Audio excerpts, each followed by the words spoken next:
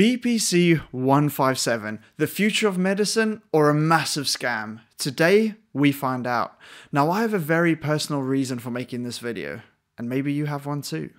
I have been sitting on the fence for ages. Should I take it? Shouldn't I take it? Seeing loads of stuff, adverts popping up online everywhere. Now, I'm a physio and I still practice physiotherapy. We specialize in healing injuries with exercise, movement, and a bit of hands-on therapy here and there, but mainly exercise, loading, and movement. Now, is there enough to persuade me into turning to the dark side and take a banned substance? Yes, this peptide is banned by WADA for reasons we'll get into later. Let's find out. By the end of this video, you will know exactly what it is, how it works, and we'll go over the risks that no one talks about. Quick disclaimer, guys, I'm a physio, not a doctor, so if you're thinking about taking this, go and have a chat to your actual doctor and don't take it until you've got their consent. My name is Peter and welcome to the channel. If you're new here, thanks for tuning in. I hope you enjoy the video. And if you've been here before, I can't thank you enough and hope you get something out of this one.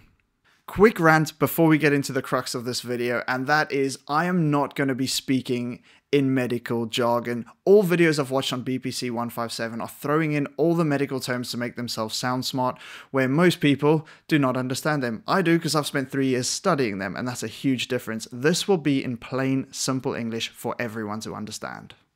So, first things first, what is it? Well, it's a peptide. Well, that's great, Pete. What's a peptide? A peptide is a few bits of the chain of a protein molecule. This is actually made in our bodies. BPC157 is made in your stomach, it's made in my stomach, it's one of the things that protects our stomach lining against things like ibuprofen. But this compound has some insane capabilities. So take-home message, natural BPC157 is very localized to the stomach and it's in tiny quantities. So what happens when we up those quantities and put it somewhere else?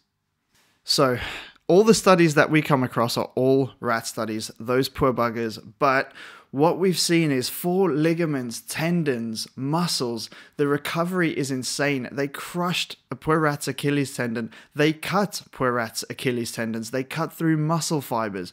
And what they found when introducing BPC157 to those localized areas is insane rates of recovery, as well as the structures recovering slightly better, so stronger recovery than without the BPC157.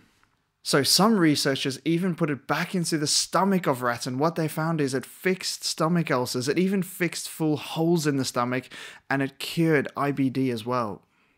So it can fix your muscle injuries, it can fix your tendons, fix your ligaments, fix your stomach. That's not it. It can also fix your nerves. They crushed the sciatic nerve again on some poor rats, and guess what? The nerve regeneration and repair and growth was absolutely insane. Nerves take forever to heal in people, and sometimes they don't even recover. But with this, every rat in the study recovered and recovered better than without the BPC. And if that's not enough for you, it also fixed bone fracture. So if you had a fracture, or the poor rats had a fracture induced by us humans, unfortunately, their bones recovered quicker than the control groups, which it's mind-blowing. And to top it all off, there's also anti-inflammatory effects from it. Now, I deal with all of these injuries every day, and most of them we can get better with movement, with loading, with exercise. But there's a few people who just don't get better. One of my patients has a really severe neck disc bulge that's compressing the nerve in his neck, and he's lost control of his hand. Now, this is insane. He's spoken to a consultant who then referred him to another consultant. They chatted together, had multiple opinions on it, and decided against surgery because of the risks.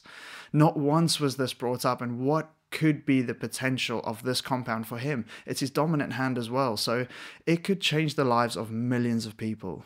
So next up, how does it manage to do all of this? And the quickest way to answer it is to break down the healing process. So when it comes to healing, to break it down simply, we need nutrients in and waste products out, and the vessels that do this are your blood vessels. Now, BPC157 increases the growth of these blood vessels to an area which is damaged. Next on the list, the body sends in chemicals to the area which kickstart the healing process and take off the regulators which slow it down. So in other words, remove health and safety so the good people can actually do the work. And in order to do the work, we need more materials. And in this case, or in most cases, when it comes to healing and repair in musculoskeletal tissue, we need collagen. So guess what BPC157 does? Well, all of what we've just spoken about, without exception. And on top of that, it also regenerates the nerve pathways. Now, this is not necessarily important for nerve-only injuries. Let's say someone rolls their ankle, they've torn their ligaments, it's a long road to recovery. One of the hardest things for that person to do is stand on that leg, even once the ligament's fixed in sort of 8 to 12 weeks time, is stand on that leg and balance with their eyes closed. Why? Because those nerve pathways, what we call proprioceptors, so sensors within the muscles, the joints, all of that in the foot that tell your brain where your foot is, those get damaged in injury as well. Now, if this can help that can really protect against future injuries. So if we can regain those neurological pathways quicker, we're less likely to re-injure or further damage those tissues. So why isn't every doctor, physiotherapist, chiro, osteo prescribing BPC157 to everyone? Well, it all comes down to one thing. There's no human studies, no long-term research done. I'm sorry guys, there's a massive rant incoming. I apologize in advance. The first question that I ask myself is how fast did they release the COVID vaccine after very short-term human studies, and there were some risks involved? It was lightning fast. Why? Because big pharmaceutical companies gained a huge amount of profit and money from the COVID vaccine. The first studies on BPC157 came out in the early 1990s, and that was for stomach and gut lining. Then in the mid 1990s, so yes, 25 to 30 years ago, it was found to have musculoskeletal effects. Now, I'm sorry, in 25 to 30 years, sometimes even more if we're looking at the gut lining itself, they could have easily done multiple studies on BPC157, and there have been zero risks found. The only risk is we don't know. So why the hell haven't they actually done the research? Why haven't they funded it? And the answer is the pain industry makes an absolute killing. Now, I have to say, this is my own opinion. There's no fact that big pharmaceutical companies are stopping these studies, but every human study that has started has been cancelled for unknown reasons that we can't see. And there are currently none being conducted as we speak, or at least they aren't on any of the literature sources I've looked at.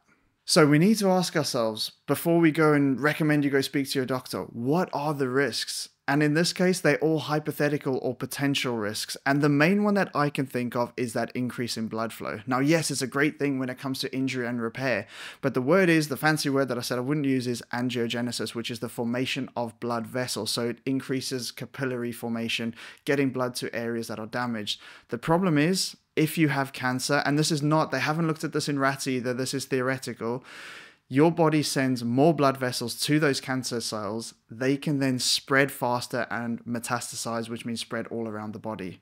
Now, this is a potential risk that no one else has really mentioned, and it did come up in one of the journals as a discussion rather than a research study. The other risks are to do with the fact that no medical professional will inject this into your body because there is not enough research to support it, and no one wants a lawsuit, myself included. So if I'm going to inject my knee, which is why I'm making this video, I've got Osgood-Schlatter, so a massive rhino horn on my left knee, which has upset the left knee patella tendon or patella ligament if you want to get technical. So I'm considering putting it into that knee. Now, I would have to administer that myself, the same as if you want to inject it somewhere, you're probably going to have to do it yourself or get a friend or family member to do it. This comes with a huge risk. A, we don't know where we're getting the substance from. And B, we're not trained in infection control. We're not trained in how to actually inject. Because if you stick the needle into the tendon, if you don't know what's underneath and what you're injecting it into, then you could damage that. You can actually slice the tendon with the needle and make things a lot worse. So those are the other risks that come with BPC157.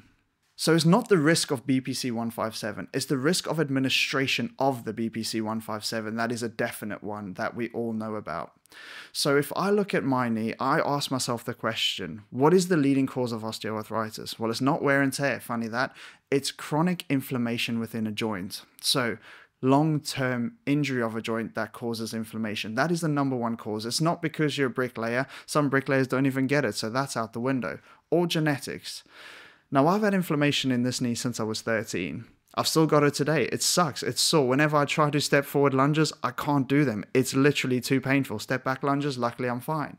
And I've been managing this with shockwave therapy, with acupuncture, massage, and a hell of a lot of loading and exercise in the gym. And it's doing a fantastic job, but it hasn't fixed the problem. There's still inflammation there. It's still not a pretty sight when I watch the videos back of me doing leg extensions and all I see is a rhino horn with fluid swishing about. I'm sorry for the visuals. I need to ask myself the question, could BPC157 prevent me from needing a knee replacement one day? And that's one surgery I do not want. I've seen a lot of them go wrong. A lot of them do go right. We've got some brilliant surgeons, but it is a brutal surgery. It's in the top 5 most painful surgeries that you can have, and I don't plan on having one. So could this be the answer for me? So after hearing all this good stuff, and there's no bad stuff found in any of these animal studies, and there's very little bad stuff that we can theoretically come up with too, why is this banned by WADA? Why has the World Anti-Doping Agency banned BPC157? And the answer is, there's unknown risks because there's no human studies. That is the only reason. It does not enhance performance. It does not increase how much your muscles grow. Yes, it might help recovery a little bit, but again, we don't know because we haven't studied it.